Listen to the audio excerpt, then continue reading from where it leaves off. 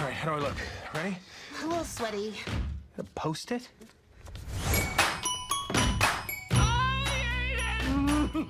He's eating paper! No! There's a better place, one floor up. Today's the day. I'm gonna get the promotion. Does that mean this is my new office? Not yet.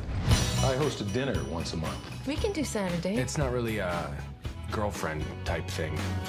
You invite idiots to dinner and make fun of them? Okay, that is messed up. I know. So you told them you're not going? Oh, yeah.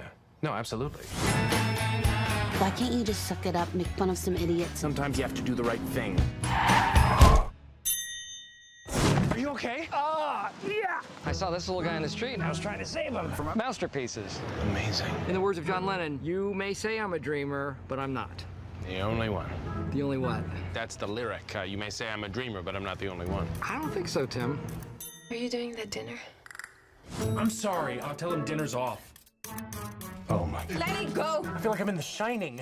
Oh, my God, my back, my back, my back. Is it your back? You are tight. I got in a fight with my girlfriend. I'd appreciate it if you just left. Who's gonna help you with Julie? Be careful around this guy. He can tell what you're thinking.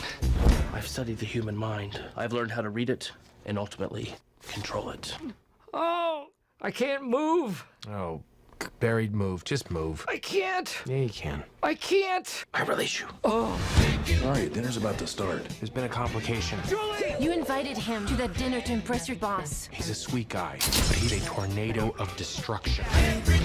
Are you sure you want to do this? That's what friends do. Tim, I'd like to introduce my friend Louis and his wife Diane. Your wife? For now. Oh, Dinner is served. mind control. I am very, very powerful. Best dinner ever. Sometimes I think you think I'm an idiot. Just stay in the chair. Tim!